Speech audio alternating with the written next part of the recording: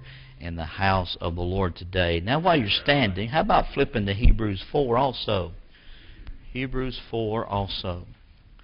Hebrews 4 and the book of Revelation, chapter number 2.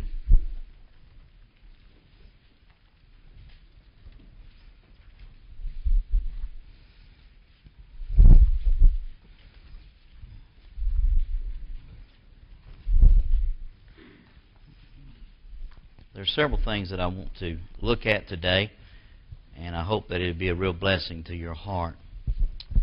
I'm going to begin reading in let's go to verse number 12. Revelation chapter number 2, verse 12. I love you today, always have. Not ashamed of that love I have for you. Not ashamed of using the Word of God to reprove, rebuke, instruct, correct the congregation. That is my duty, my obligation, and so I appreciate you allowing me to pastor. I don't want to be your preacher. I want to be your pastor, and I don't take that lightly. Verse 12, glad Daryl and Tina's back. Amen. What a blessing that is.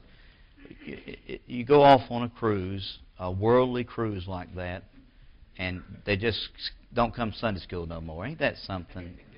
No, I know what's going on. I knew, but I was going to give them around. I told him, I said, Brother Darrell, you didn't bring none of them little umbrellas back, did you? He said, no, sir. I said, okay, good. But we miss them, and I'm glad that they're back. Christy is at another church today, Gary said, with some family, so we miss her today also. But I'm glad you're all here. Verse 12 of Revelation chapter number 2. And to the angel of the church in Pergamos write, these things saith he which hath the sharp sword with two edges. I know thy works, and where thou dwellest, even where Satan's seat is. And thou holdest fast my name, and hast not denied my faith, even in those days wherein Antipas was my faithful martyr, who was slain among you, where Satan dwelleth. But I have a few things against thee, because thou hast there them that hold the doctrine of Balaam, who taught Balak to cast a stumbling block before the children of Israel, to eat things sacrificed unto idols, and to commit fornication. So hast thou also them that hold the doctrine of the Nicolaitans, which thing I hate. Verse 16, repent, or else I will come unto thee quickly, and I will fight against them with the sword of my mouth. He that hath an ear, let him hear what the Spirit saith unto the churches. To him that overcometh will I give to eat of the hidden manna, and I will give him a white stone, and in that stone a new name written, which no man knoweth, saving he that receiveth it. This is actually the 6th lesson of our study of the book of Revelation, and I felt impressed of the Lord to be here today. And there's a lot of things that we could say about this letter that God impressed upon the Apostle John to write to the congregation of the Christians of the churches of Pergamos. But there's just a few things that I really want to really dig deep in and look at today, and ask the Holy Spirit to be so kind to deal with our hearts. Today, Pergamos, of course this is our 3rd letter. Pergamos is called Pergamum. Pergamun. The name has changed. Back in the days of John, it was a royal city. Of course, it was there, if you remember, in Asia Minor, the province of Asia. And it was ruled by the Roman Empire. And this city was the chief city, or what we would call the capital city of the province of Asia. A magnificent city. Here shortly we'll share with you some of the temples and some of the false gods, the elaborate temples and sanctuaries they had set up for these false gods.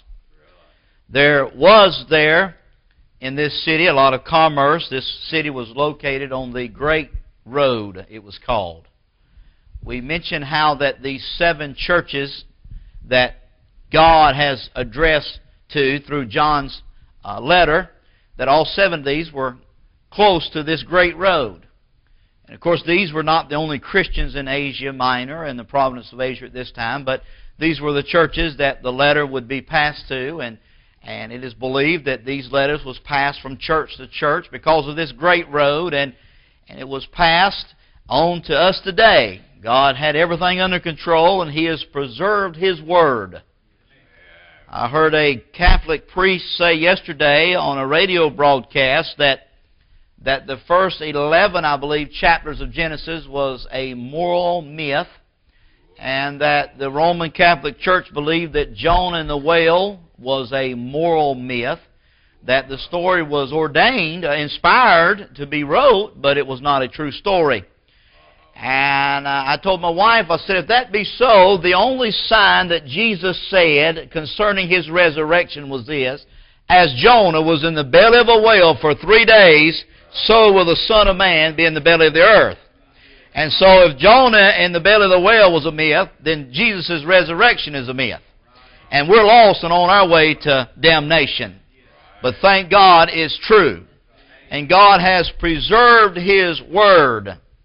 And He has preserved this 3rd letter that we have in Revelation, so you and I can spiritually apply it to our lives, to our hearts today.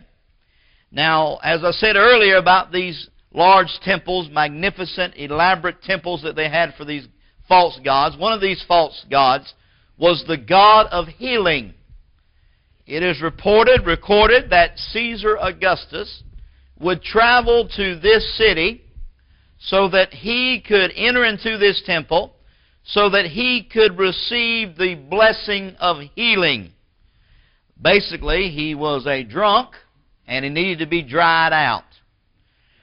And so when you study this time and these temples, you would see that people would come to these temples to be healed. I read a story from a preacher friend of mine who did an in-depth study about this temple of healing, the God of healing. And he said that you would enter into the temple of healing and you would walk down a narrow tunnel. And there would be holes cut out in the roof of the tunnel where a cool breeze could enter the tunnel. It was not a lot of light in the tunnel, kind of not dark, depressing, but just kind of enough, dimmed enough where people could relax, have a good spirit. And there would be ladies that would be on top of the roof whispering through the holes of that tunnel, "You're going to be all right. You're going to get better." And they would hear that as they walked through that tunnel. He said that when you went through that tunnel and hear those calm, pleasant voices of these ladies that you're going to be well, that they would be led to some hot pools. And they would spend so much time in these hot pools. And if by then you were not better, then you had to stay overnight.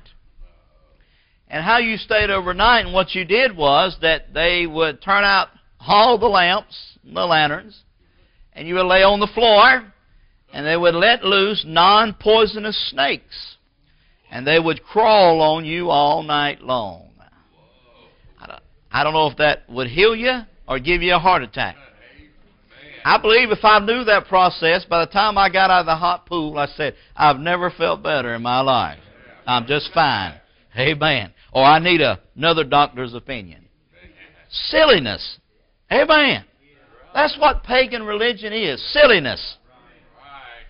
And this city of Pergamos was the seat of Satan. That's what it means. It was the seat of many different cults and false religions. And that's why we have that phrase in verse 13, the Satan's seat. But I want you to, first of all, notice verse 12, and I'll share my thoughts and allow the Lord to speak, hopefully, to your heart, and you can respond to the Lord today. And to the angel of the church, we understood the angel is referring to the pastor. You may think I'm demonic, but I'm not. According to God, I'm the angel. Amen. To the pastor of the church. Usually when Daddy corrected me, or Daddy didn't told me I couldn't do that, I thought he was mean too, right? But I knew he loved me. Amen. And to the angel of the church in Pergamos write, these things saith he which hath the sharp sword with two edges. I have in my study two different swords. This is Solomon's sword, or what it's called. This sword stays in my office or on the wall there because it reminds me of the time that Solomon prayed for wisdom. He said, God, I need wisdom. You'll see the Star of David here. He said, I need wisdom to judge these great people. I need spiritual discernment, Lord, to judge these people. And so the Bible says that God granted his request and also gave him riches because he prayed according to God's will, not according to his will. And the Bible says that the first instance where his wisdom was seen was when these two ladies were in the same bed and they both had infant children. And while one was sleeping, she rolled over on that infant baby and smothered that baby to death. She woke up early in the morning. She realized that she had smothered her own baby. So she took the dead baby and swapped it with the living baby. In other words, she not only, and I know it wasn't intentionally, but not only did her child die, but she stole another woman's baby. So the mom woke up and she said, this baby has died. And she said, that's your baby. She said, that's not my baby. Now, do you think you really can fool a mama? Even an infant baby, do you really think? And she was desperate. And so they decided to go to the king with the matter.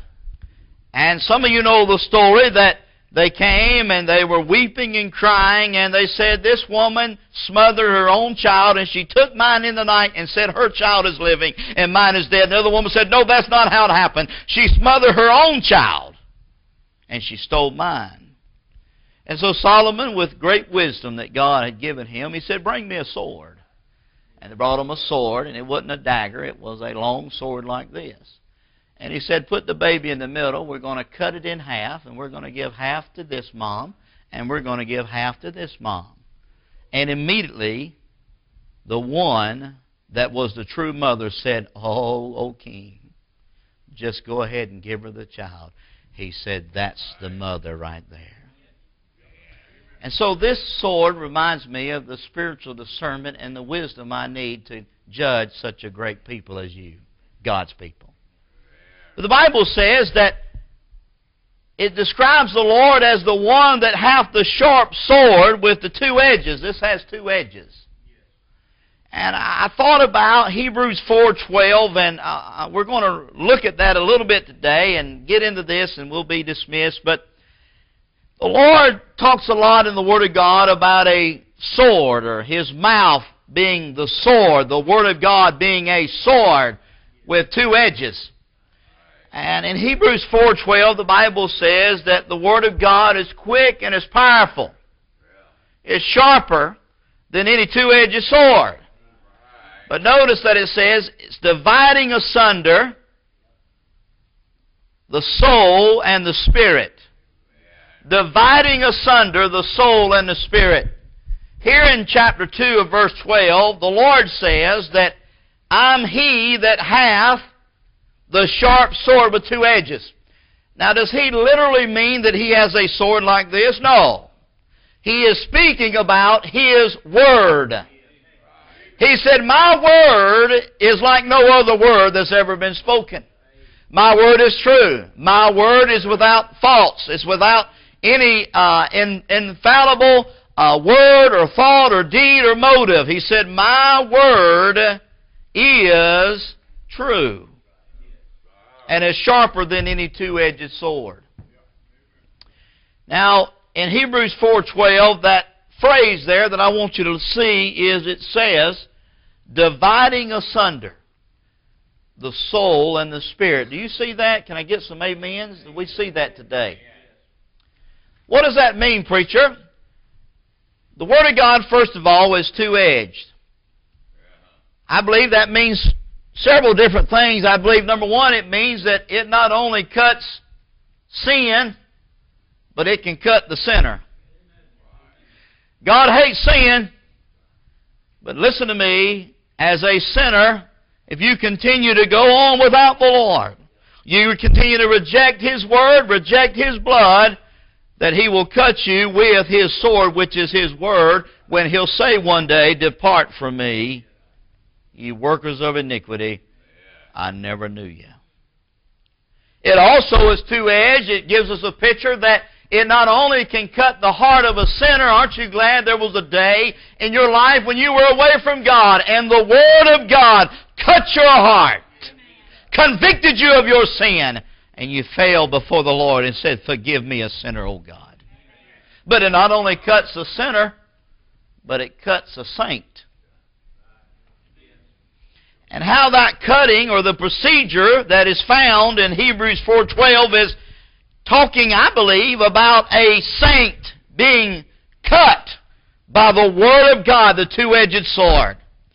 And it says the procedure, or the surgical procedure, is like this. God will take His Word, which is a picture of a two-edged sword. He will take His Word, if you're a Christian today, with a spirit that is sour, with a testimony that is rotten, with a heart that is not right with God, and hard against God, God said that He will, not might, but He will take His Word. You say, "Well, now He won't do it when I ain't at church." Oh, even when you're not at church, His Word can find where you are. And He'll take His Word, and it's just like a two-edged sword, and He will pierce your heart so that He might what? Divide asunder. The word is asunder, a very strong word. Divide asunder the soul and the spirit. Notice the word spirit is not capitalized. He's not saying, "I'll divide your soul from the Holy Spirit." Thank God that can't happen. We're sealed until the day of redemption. We always have. The question is not, do you have the Holy Spirit if you're saved? The question is, Brother Hardaway and myself were talking today, is, does the Holy Spirit have you? You know, you have the Holy Spirit today, you're saved, but are you filled with the Holy Spirit? Are you controlled by the Holy Spirit? We've got a lot of Christians, yeah, they are sealed by the Holy Spirit, but they are not controlled by the Holy Spirit. And so it's talking to you and I that are saved when we get away from the Lord, when we have things that God frowns upon, that He will use His Word, whether it be the man of God in the pulpit, whether it be the Sunday school teacher, whether it be you in your prayer closet, or you all along in your basement, or in your attic, or in the backyard, on the patio furniture, or in the front yard, on the front porch. God will use the Holy Spirit to take His Word, and He will pierce your hard heart. And He will divide asunder the soul from the spirit. What spirit? The spirit that is not godly. That spirit is a picture of sin. It is a picture of how when our spirit is not what it ought to be. It is a picture of when we're not right with God and we know it. We can blame other people. We can blame the preacher. We can blame our wives. We can try to blame our husbands. We can even blame our children, our government, our president. But we know within our heart the problem is. And let me say this in passing. I've got to go quickly here. You continue to blame everybody else, you'll never get right with God. You'll never know what real joy is, because Satan has robbed it from you. He says, "I will take this two-edged sword, and I'll divide your soul from sin." Thank God for that. I have seen where, and you know about these things, where people have surgeries and they must divide maybe a cancer from a part of the body. And the doctor will take his little sword, and he will make an incision, and he will cut away or try to cut away that cancer, or as in like Brother Wendell, that mass. Or some of you today, Miss Coker, I mentioned her last Sunday, what God has done for her. And he will try to cut that away. Bone spurs even. Cut it away. And God said, that's the picture I want you to see. I can put you on your back, and I will take my word, and it's sharp enough, no matter how hard your heart may be, it's not too hard for the sword. And I will cut it asunder, and I'm trying to cut that sin from your soul. That's why some people are miserable. Number one, they don't get right with the Lord like they should. Number two, God is cut. It's never a fun thing to get cut, is it? You don't say, whoopee, praise the Lord, I got cut up by God. God will cut us up. Amen. And so the sword, the Bible says that He is the one with the sword of two edges. Now, what is He wanting to cut away from this church? What particular sin, in closing, is He wanting to cut away from this church? Notice in verse 13 and 14. I know thy works. He knows our works. And by the way, He knows why we do the work. And where thou dwellest, even where Satan's seat is. Now, wait a minute now. Why is that phrase there? He is saying there in Pergamos, he said that is where Satan's seat is. I thought it was Atlanta, Georgia, by the way. Some think San Francisco, some think Las Vegas. But sometimes I think it's in Flowery Branch. But God says that there, this day and age, that the seat of Satan was located there in Pergamos. What is He saying? He is saying all these false religions and all these false cults are everywhere, and they're abounding, and all this false doctrine is running rapid in this city. There's that temple to the false god of healing. The Bible says if you want to be healed, you pray the prayer of faith. You ask the elders of the church to anoint you with oil, and you trust the Lord and say, Lord, thy will be done. You don't run down to some temple of a false god. Amen. Some people spend more time watching Dr. Oz than they do on their knees praying to the real doctor. Amen. I don't mind getting all the advice I can get, but when I rather get the advice of man and I belittle or I use very little the advice of the great physician, I've got some problems. By the way, man cannot give you the answer to all your problems anyway. You've got to go to Him. And so next they also had a temple, a great temple shaped like an altar. Now listen to this. It's a little after 12, so we're going to get out here real soon. I'll put my watch here so you'll believe I'm paying attention. All right. Miss Elizabeth's been here long enough, she knows that this does not work.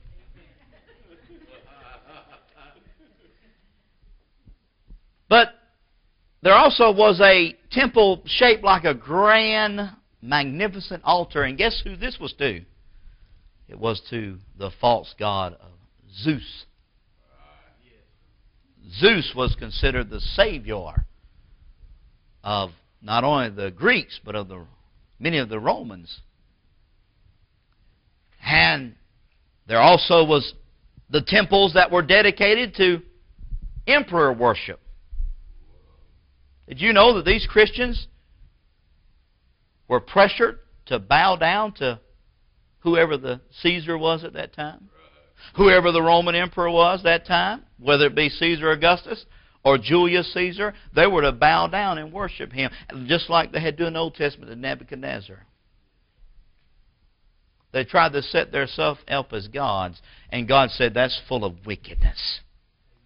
You don't worship man, you worship the Lord. So in verse 14 he says, now 13, there's one that's died because he stayed faithful. Thank God. How do you think you're going to feel standing beside Antipas, who died for what he believed in? And we sometimes get mad because somebody laughs at us that we carry a Bible to our work. We get discouraged and don't come to church because the preaching got close to our corn. But here's a man that died for his faith. How are you going to feel standing beside that man? How are you going to feel standing beside Paul, who got his head chopped off from his shoulders? Peter crucified upside down. James thrown from a third-story temple. How you going to feel when you stand with Polycarp, who was burned at the stake? All because they would not denounce their faith. They would not compromise. They would not turn their back on the Lord or the church or the people of God. They stood with the Lord, and they had to die for it. Oh, God, forgive us of our weak spirits when we get persecuted. Verse 14, he says, I've got a few things against you. Oh, my. Now watch this. We're closing. He says, because thou hast there them. Not the whole church was participating, but there were some in the church who claimed to be saved. Get ready. Fasten a seatbelt. They claimed to be saved. They claimed to know the Lord as others did. They sung the congregational songs that you sang. They say they love the preacher like you say you love the preacher, but their heart is wicked. Why? Because they hold the doctrine of Balaam. Now, we don't have time to go to Numbers chapter 23, 24 and study that story. Hopefully you know that story. If not, you ought to read that story. But Balak was the Moabite king. And Balak was afraid of how that Israel was growing and multiplying, just like God had promised Abraham, Isaac, and Jacob. So he said, I've got to find a way. I can't defeat them in battle. They're too strong. They're too many. So how can we defeat these Israelites? And so he got this prophet by the name of Balaam. And Balaam comes down and says, hey, Balaam, I'll pay you much riches if you'll just share with me how I can defeat Israel. And, of course, Balaam, long story short, Balaam told me, he said, I know how they can be defeated. God has told them through the prophet Moses and Joshua that if they were to turn to false idols and false religions, and if they were to enter marriage with the heathen people, then God would allow their enemy to overtake them. So Balak said, thank you very much, that's what we'll do. So he sent down the prettiest women that he had available. And they got flirting around with those Israelite men, and some of those foolish men fell. And guess what happened? When they fell in love, teenagers, you listen to this? When they fell in love with the heathen, when I use the word heathen, that means the lost. The Bible says you're either a child of God or you're a child of Satan. I don't like that preaching. Go rip your Bible up. You're either saved or you're a heathen. And the Bible says that they allowed these heathen women to come down, and when they started dating them, they began to get married. Well, guess what comes along when you marry somebody that's not a Christian, that's not a saint, that doesn't believe like you believe? They bring in their beliefs. Amen. Thank you. And what happened all of a sudden, here come all them false gods of the Moabites. And you know, these husbands, they got to please their wife. They're scared to death of their wife. Got to please them. And so they begin to worship their wives' gods. What did happen, preacher? You know what happened. The Moabites came in and put them in captivity. And he says that there's some in there that's got that spirit. There's some in the church that is acting the same way they did years ago when Balaam existed. He said they have the spirit or the doctrine of Balaam. Now, there's three things that I want to say in closing about Balaam. There is the era of Balaam. The Word of God speaks about the era of Balaam. And the era of Balaam was that God would curse Israel because they were sinners. God would curse. But when Balaam went to curse or put a curse on Israel, God wouldn't allow it, and he ended up blessing Israel. God will chastise you, but thank God we'll not have to live in the eternal curse of hell. That's the error of Balaam. Second of all is the way of Balaam. The way of Balaam, the reason that Balaam decided to go against Israel was what? Covetousness. He wanted money. He coveted money and riches and fortune and fame. That is the way of Balaam. If some preacher says, beware of the way of Balaam, they are speaking about being covetous about other things. But here is the doctrine of Balaam. What is that, preacher? He taught Balak, the king of the Moabites, the way to corrupt Israel was intermarriage, fornication. And when they committed physical adultery, then came spiritual adultery. They became untrue to their own wives. And then they became true to the holy wife of Israel and the church of Jesus Christ, God Himself. Physical adultery led to spiritual adultery. That is the doctrine of Balaam. And he says there's some in there that have that doctrine. Do you know what basically that means today? Basically, today that means this. If you want one word to describe the doctrine of Balaam, then the word I would give you would be compromise. Israel decided that the best thing maybe to do was to compromise their beliefs. To compromise the doctrines of the Word of God. You said, preacher, didn't have the Word of God. They did have the Word of God. Yeah. They didn't have it wrote down in a book like we do, but they had the Word of God. And they decided to compromise the doctrines, the beliefs, the fundamentals of the faith of God's Word. And because of that compromise, God allowed them to be chastised and to suffer great loss. And He says there's some of you in there today in the church. You're compromising your beliefs.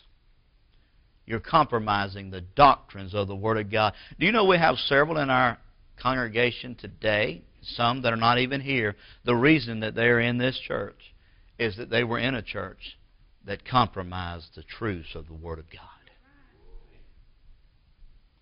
If you leave this church, I hope you don't, but by the help of God, you won't ever say honestly, I left because Pastor Benton compromised the truth and the doctrines of God's Word.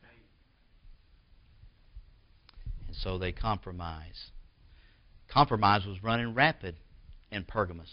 The pressure was on. The pressure was great. All these Christians had to compromise their beliefs and the doctrines of their faith, or else they were going to be persecuted, or else they were going to lose their homes and their friends and their jobs. So the pressure was heavy upon them to compromise. You can worship God, but you need to also bow down to Caesar. You can worship God, but you also better bow down to Zeus. You can worship God and trust Him and pray for His healing, but you also must attend the festivals of healing. So some of them said, well, I'm already saved. I'm going to heaven. I've been taught by the Apostle Paul and Peter and John that I won't lose my salvation. I have liberty to do what I want to do. And so they did. And they began to compromise in their beliefs. May I say this to you? Those that compromise will never, ever win. I'm not talking about compromising in business and friendships. Those things are needed. I'm talking about compromise in the spiritual realm. Those that compromise the beliefs and the doctrines of the Word of God, the fundamentals of the faith, as these people were doing, they will not win and they will never please God. It will never make God happy when you compromise.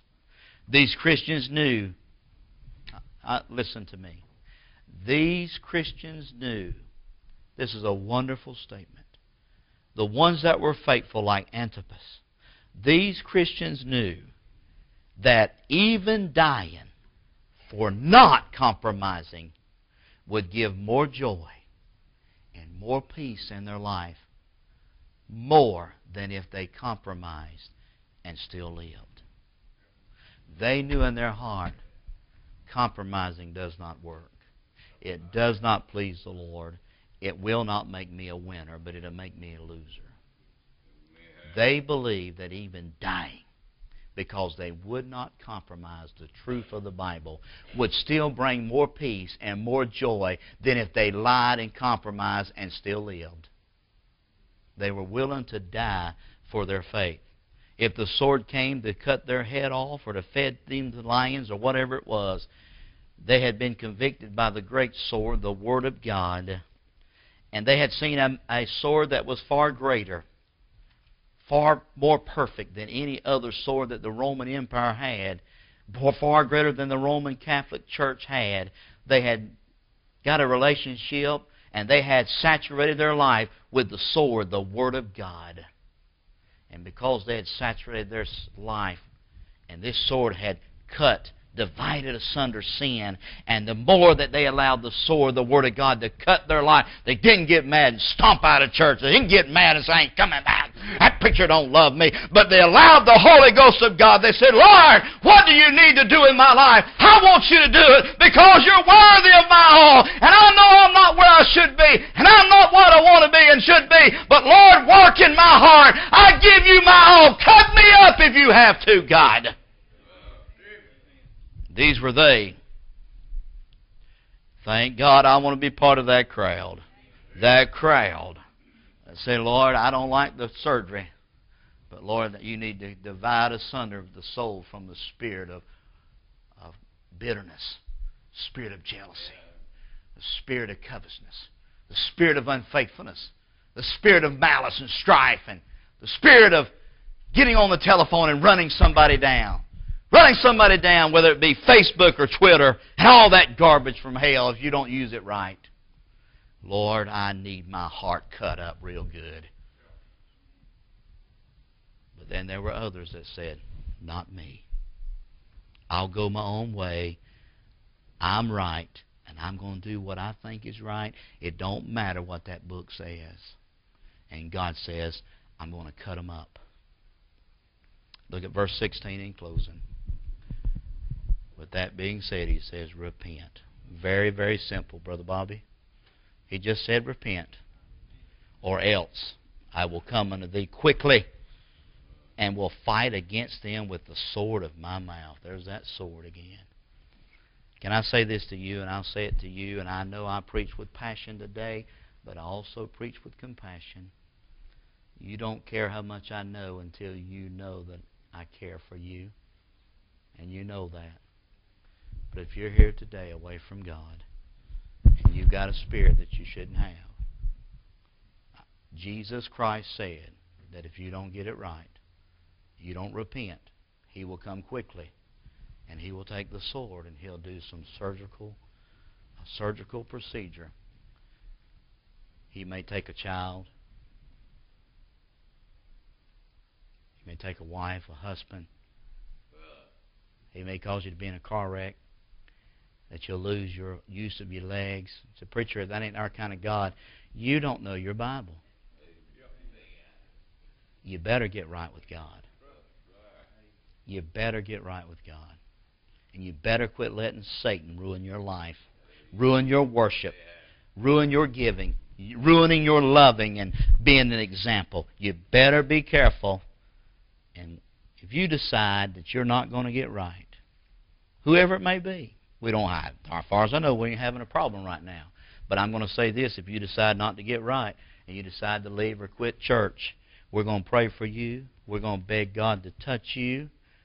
But you better understand, while you're here, you're going to get the sword of the Word of God. You're going to get the truth, because I'm accountable for it. My 2 children were on their way to hell. Now they're saved. Some of you got children, grandchildren. If a man of God don't got some boldness and do right and line up with the Bible, your kids are going to go to hell. God help us to get right. Compromise will never satisfy the Lord. I'll end with this old parable. It's a Russian parable for those that listen to us in Russia. It's a Russian parable. And listen to this, children. This would be good about compromise. Because we're in that. It's all around us, isn't it, Brother Bob? It's all around us. Churches are compromised all the time. Why? Get more people in. You know what we need to do to get more people in? Or we need to pray about? Brother Tim Holloway said it well. He said, preacher, if more Christians was filled with the Holy Ghost, we'd have more people in this church. He said that they would miss less. They'd be here. That's right. We don't need to have all kind of hot dog suppers. Those things are fine in its way. We don't have singing groups in all the time. Those things are fine in its way. But if we preach the Word of God, and if we pray and people allow the Holy Ghost to fill them, they'll come to church. A hunter saw a bear in a field. He saw this bear in the field, and he lifted up his gun, and the bear was over there with his head down eating. And he raised up his gun to shoot that bear. And by the time he pulled the trigger, the bear stood up and said, wait a minute. Let's talk about this. Isn't it better to talk your problems out than to kill each other? Well, he thought. He should have thought, why is the bear talking to me? But he thought and he said, I guess you're right. So he lowered the gun. And the bear said to the hunter, now what do you want? He said, I want a fur coat. And the bear said, I can understand that. I got a good fur coat, and I know how it feels in winter to have a good fur coat. He said, you know what I want? He said, I want a full stomach. So he said, and the guy said, well, I know how it is to be hungry. I've seen you out here eating this field, so I can understand that. The bear said, well, come on over here and sit beside me, and we'll talk about this. Let's negotiate. Let's work out a compromise. Well, the hunter, he laid his gun down, and he sat down beside the big old bear. And the story goes that just a few moments later, that the only person was left on the scene was the bear. And the bear stopped and told another bear, I just had a compromising meeting. I got my stomach full, and he got his fur coat.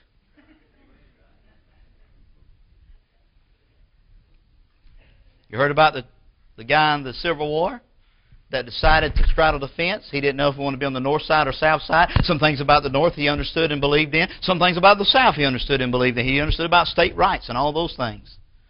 And so he didn't know what to do. It's time for the battle. Battle started. He put on the blue uniform for the Union Army, and he just felt bad about it. He went back and put on a gray uniform for the Confederate Army. And he didn't know what to do, so he decided that he would wear it from the waist up, blue uniform with a hat, and the waist down he would wear the Confederate breeches and the sword and all that. Well, guess what? He got shot from both sides. Compromise will never work. God help us that in this age of compromise, all these churches and people compromising the truths of the sword of God, the Word of God. They change the words now. They take their little daggers and they find something that they didn't like. And they said, that right there. They take it out, crumble it up, throw it in the trash can, and then they fly up and they said, ooh, let's get that. Tell you what, the Word of God has prevailed. It will prevail. And even though others will cut it to pieces and burn it up and throw it away, the Word of God, or the sword of our God, will prevail. And the last time we see the sword in the Bible is on a beautiful sunny day. The S-O-N is shining brighter than we'd ever seen him. And he's on a white horse. And behind him comes a bunch of other white horses. And on them horses, there's the preacher who's fell off several horses. There he is. There's Sarah over there riding a horse. There's Steve. He ain't got his wheelchair anymore. I don't know where it's at. It's gone. He's riding a horse. There's all of God's people riding a horse. They're not leading the Lord. The Lord's leading them. And all Satan is down there, and all that evilness is cesspool of wickedness is flowing on this earth. And there's Satan with all his antichrist and all the evil ones. And they're there, the nations, to fight against the Lord. What a silly idea. And the Lord said that, I don't know exactly where he's going to stop at, but he's going to stop. And he's going to slay them or destroy them, if some of you don't mind. Kill them.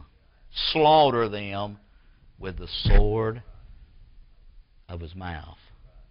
What is that referring to? This has always been the sword of the Lord. It will remain the sword of the Lord. And this is what we better get accustomed to obeying. We better love it. we better saturate ourselves with it, because this is the one and only book that we're going to be judged by. Thank God for the Word. Now, do you understand why I tell you the Word will be the front and foremost of all our ministries? You understand it will not be singings. It will not be congregational hymns. Those are good in its place. It will not be anything else. It will be the Bible. Because it is the sword that is sharper than any two-edged sword. God help us that in this age of compromise, we stay strong in our faith. We may lose a friend or two, but were they really our friends? We even may lose some members, but would it hurt us if they stayed anyway? Let's just stay true blue. Let's stay faithful and say, by the help of God, we'll serve Jesus till He comes again. And it's all because of the sword, the Word of God. God help us. Does God need to take the Word and cut from your soul to your spirit today? Is there some spirit that shouldn't be there? The Word of God has been cutting, and He needs to cut it off of your soul, because your soul is His. And you don't need to be infested with sin. Is He trying to cut? You better let Him cut. You better let Him do it. It'll be worth it all if you just let Him have His way. Have Thine own way, Lord. Thank you so much for listening to the sermon today. We hope and pray that you know the Lord Jesus Christ as your personal Savior. The Bible says in the Gospel of John, chapter 3, verse 16, "For God so loved the world that He gave His only begotten Son, that whosoever believeth in Him should not perish, but have everlasting life." The Bible says in John chapter number 14 that Jesus saith unto them, "I am the way, the truth, and the life. No man cometh unto the Father but by me."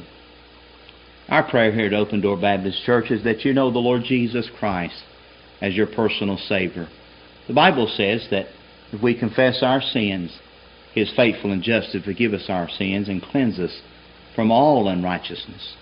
No matter what you've done, no matter where you've been, Jesus Christ loves you.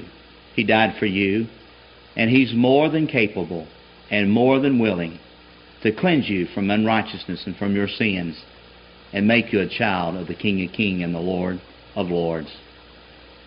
The Bible says if you repent, turn from your sin, and turn to Jesus Christ, and by faith believe in His death, His burial, and His resurrection for your salvation, you too can be saved.